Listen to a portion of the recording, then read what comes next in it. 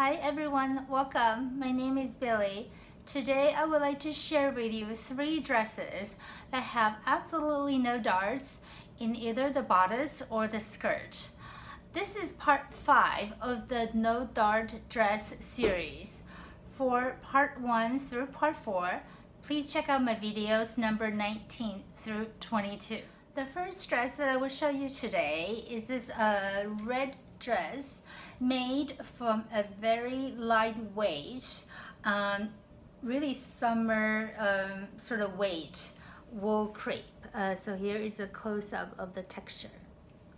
So the genesis of this dress is that as you may be aware that January 25th, a little more than a week ago, was Chinese New Year. And I was going to a Chinese New Year networking event hosted by a private wealth management firm here in New York City about 10 days before that. And it was on the Thursday. And when I went to the same networking party, I just wore standard work attire. But since now I know how to, make dresses, I thought maybe I would make a bit of an effort and wear something a bit more festive. So I wanted to wear something kind of red because red is considered a lucky color in the Chinese tradition. And I previously made a red dress for sort of the Christmas, New Year's party season. However, that dress is more of a raspberry red, which is not exactly the correct shade for the Chinese red. The Chinese red is a bit more orangey. So that dress probably was not the best choice. And it so happened that I had this fabric in my stash that I purchased over the summer before, the summer of 19. And it has just been sitting there in my stash because I don't know what came over me because this red is quite red for work, really. So anyway, so I thought I had the perfect fabric. And so at 9:30 on a Saturday, the Saturday before the party on Thursday, I decided to just cut out this dress and make a dress for this party. And so funny thing is, this is in a way a bit of a case for having a bit of a stash at home, because if I had decided on a Saturday night to make a dress, then I would normally have to wait for Monday to actually go to the store to buy fabric, and I would not have had time to finish the dress before the party on Thursday. So anyway, so I went ahead and cut out the fabric for this dress, and this dress is identical in all respects to the black wool crepe dress talked about in my video 20. The only difference is I actually lengthened the skirt by about 6 inches. And I decided to lengthen the skirt because I thought that since, I would not really wear this dress for work, I might as well make it a bit more of a party dress. And so what I did was I conserved all the fabric towards the skirt length. So I knew there would be no pockets. But also miraculously, I was able to cut out the entire dress out of 1.5 yards by about 60 inches of fabric, because this wool crepe has no stretch and also is non-directional. And so what I did was I actually cut out the sleeves at 90 degrees, so across the grain instead of along the grain. But then since you can't tell anyway, so that was fine. And so here is a quick video of this dress. And this was taken right before I headed over to that networking party. And overall, I thought it looked nice. So I went and really received quite a few compliments, actually. And so that worked out quite well.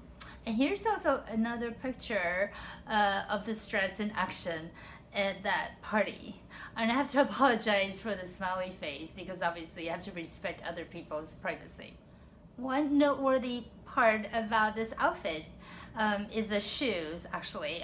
The shoes originally were red, but since I had no use for red shoes and I had trouble finding a good pair of dark brown pumps, I decided to dye the shoes dark brown. And so I just looked up some YouTube videos on how to do it properly, and then I went ahead and did it, and it worked out great. So I'm very happy about the shoes. It went from red into a bit of a sort of mahogany, so somewhere between red and dark brown, and I think they look great, and it complements the outfit very well. So I'm very happy about that one. The second dress that I will show you today is this sort of dark brown plaid dress. So again, it's identical in all respects. So the front looks like this, and the back looks like this. And so the noteworthy part about this dress is that I finally figured out how to line up everything. So the pattern matching, I think, is quite successful. So for example, you can hardly see, you know, the front is actually one center piece and two side pieces, because I managed to line up the pattern. And also it goes around, so it continues on, and then to the back. And so it looks like this. And then the top and the bottom, I think overall also works quite well. So I'm very happy about this. And this fabric is actually incredibly densely woven. So even though it's not particularly thick, it's incredibly warm. And so I'm really very happy about how this dress turned out. And so here's a quick video of this dress.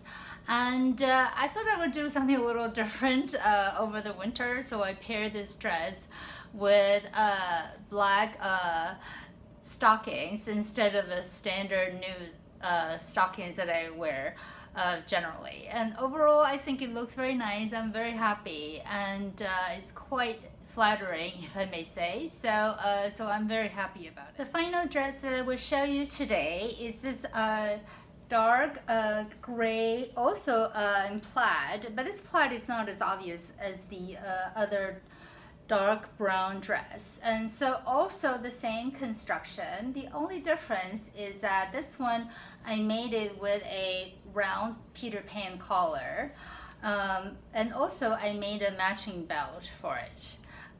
So the construction of the belt is talked in more detail in my video number 22, part 4 of the series. So I'm very happy about this one. So here's a quick video of this dress. And same thing, I also paired it with black pantyhose and a black pair of pumps. And overall, I think it looks quite nice. So I'm very happy about it. So here is the latest installment of the no dart dresses that I made. I hope you have enjoyed watching this video, and I hope I will see you soon. Bye bye!